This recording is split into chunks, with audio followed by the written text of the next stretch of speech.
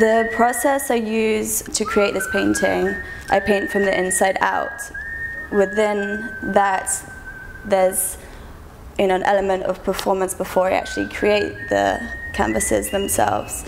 I fast for 2 days beforehand in order to cleanse my body, but also my mind. I always make sure that I'm in the right frame of mind to create, because I want everything that goes onto canvas to be a projection of how I truly feel, which is very positively towards the world. I've been wanting to create something in my new home of Los Angeles, and Nicole Ehrlich and I got together and she offered me the space at her home in Beverly Hills to create this collection. And Nicole's been a big supporter of my work. We worked together for many years, starting with like Nick Knight and Lady Gaga. I love having her in my life, and she was looking for a space to do this collection and body of work. And I said, why don't you do it at my place? And she said I would love to, and that's where the collaboration came in for this. So my role is really just giving her a safe and supportive environment to make whatever the fuck she wanted to make.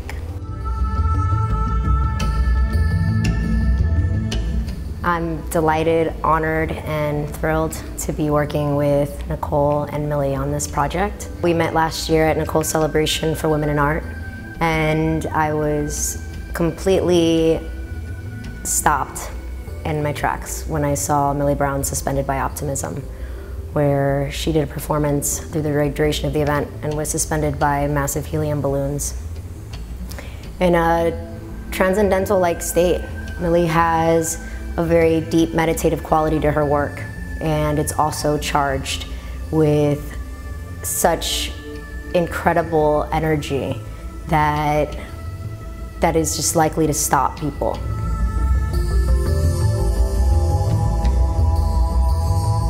Natalie and I met at the annual celebration of women in art during Basel, Miami, and Millie and I just felt she'd be the perfect person to curate a show like this with her expertise in performance-based artwork and her support for feminist projects and females in general.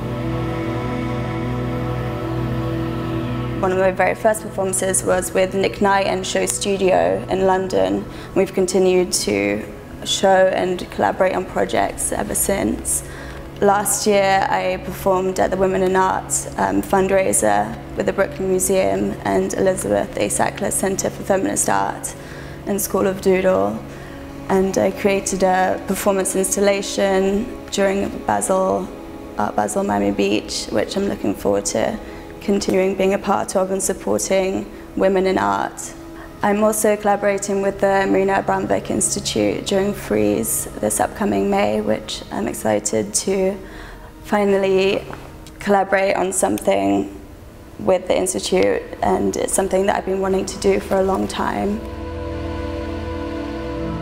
We need to show an event like this why it brings energy and life to a street, to a building, and what the benefits are. If you're in the art world, you kind of know how great it is to bring life to a property and not have to put pressure on the artist to sign a long-term lease.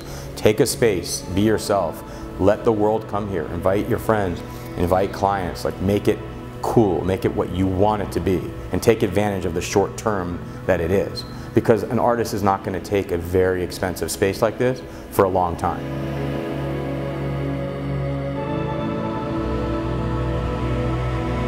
There are a few projects that I feel so lucky that I get to be influenced by such a body of work that means so much more than just a beautiful, peaceful, relaxing, fun piece that you can look at. But this has been something that I've loved and been a passion project for the last year.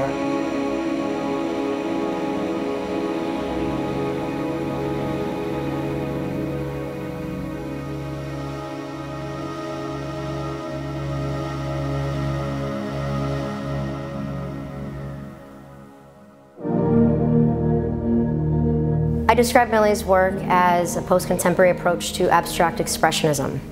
We are at a similar point right now that we were in terms of culture and society when abstract expressionism put New York on the art map. And right now we're seeing the world collide around us, and artists strive to communicate something of a higher dimension, and I feel that that is what Millie is doing with her work. It's first a communication of self, and then it is a communication as a whole.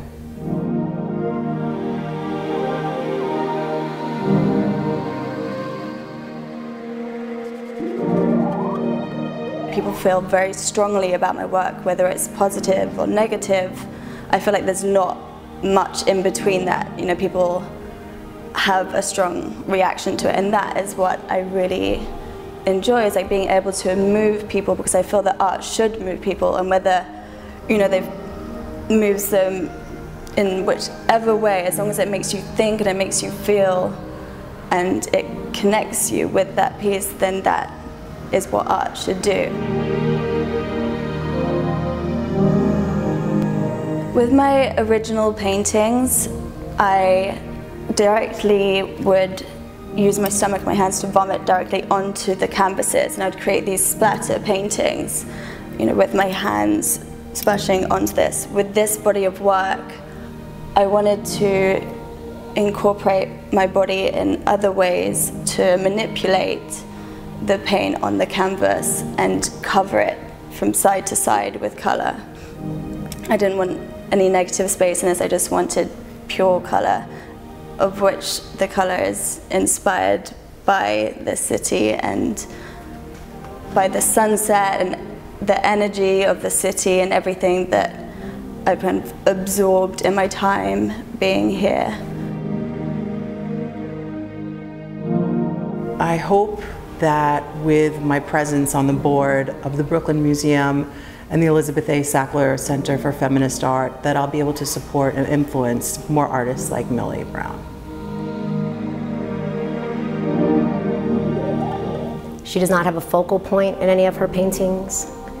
So her techniques she uses her body to do, whether it's mixing the almond milk food coloring in her stomach and applying it with her hands, or being suspended upside down by Japanese bondage rope, having paint dripped from her feet, where her hair becomes the brush and the canvas is the documentation of the natural ebb and flow.